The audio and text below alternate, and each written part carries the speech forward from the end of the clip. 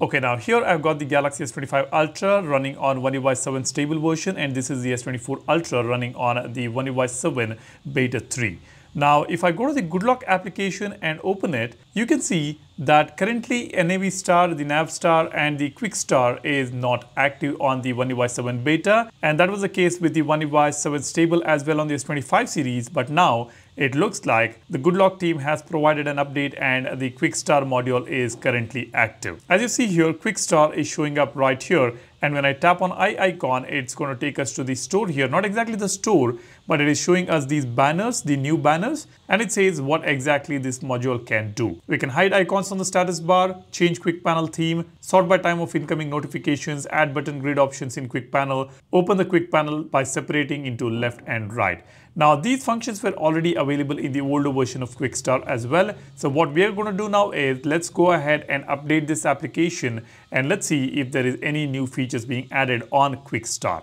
Now, let me tap on download here. Now it says preparing and it is installing. Yeah, now this is available. Now let me go to the store and let's see the latest version and let's see if there is anything available here in the changelog. It just says support One UI 7 and there is no new features mentioned here. And let's scroll down here and let's check the update here.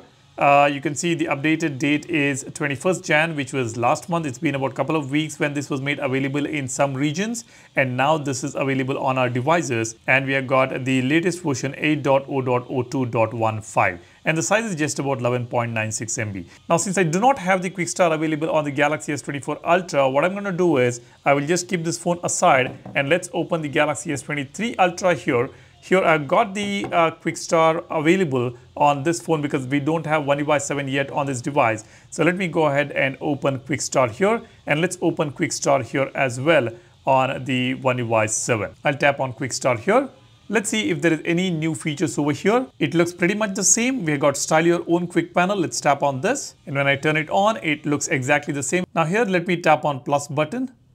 This is where we can customize our own quick panel. This is integrated into Theme Park as well. So we will be able to do that on Theme Park engine as well. The same menu will appear there and we'll be able to customize each and every element here. We have already discussed this in the previous videos. Now let's go back. Now here I've got a few themes which I had created in the past. Let me go back here. We've got visibility of indicator icons.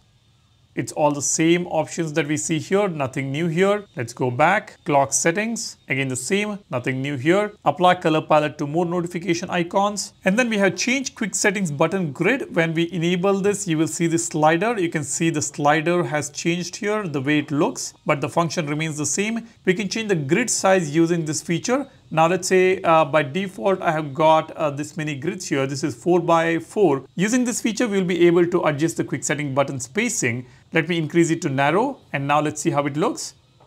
As you can see, we can accommodate more toggles here.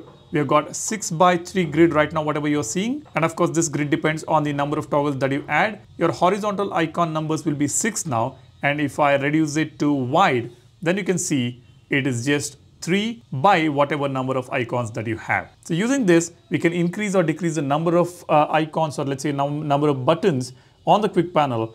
It's always better to set it to maybe, let me try this now. Yeah, we've got 5 toggles here. By default, I think we had about 4 toggles.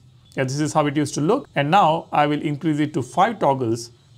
This will give you more access to all these toggles in this smaller space. So that is something which we can customize here using this specific bar, which was also available on the previous version. The only thing which has changed is this bar, which is looking slightly different now. And when I scroll down, you can see I've got adjust separated panel ratio, adjust the proportion of the notification panel and quick settings panel displayed when swiping down from the top of the screen. We can adjust this using this slider. You can see on the top, it is changing. Now, if I give this much of space for the notification panel, whenever I swipe from right here from this edge, I'll be able to open the notification panel, and whichever area we have here from this point to this point, I can swipe down to open the notification panel, and I'll be able to use this corner to swipe down to see the quick panel. Now, if I keep it to the center, or let's say I will reduce it towards the notification. Now, wherever I swipe from the right side, I will be able to open the quick panel, and this small portion will be for the notification panel.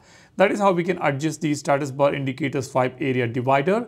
Again, this is not something new. This was also available previously, but the aesthetics has changed a bit. I was really hoping that we will get some brand new features on the Quick Start, At the moment, we don't have it. I will keep you guys posted whenever we have some new features on Quickstar module on the Goodlock. So stay tuned and be sure to subscribe to the channel. And if you're interested in these beautiful looking wallpapers that's available on Volvo's application, I just updated 4 more new wallpapers today. You can go ahead and check that out. And there are so many collections available on the wallpaper. You are going to love it. So go ahead, check it out, download it. The link is in the description. Thanks for watching. Do hit the like button if you find this video informative, and do not forget to hit that subscribe button as well so that you stay updated with everything that is happening with your phone. Go ahead and subscribe. Thanks for watching. My name is Salian signing off. You guys take care and stay safe. Cheers. Bye-bye.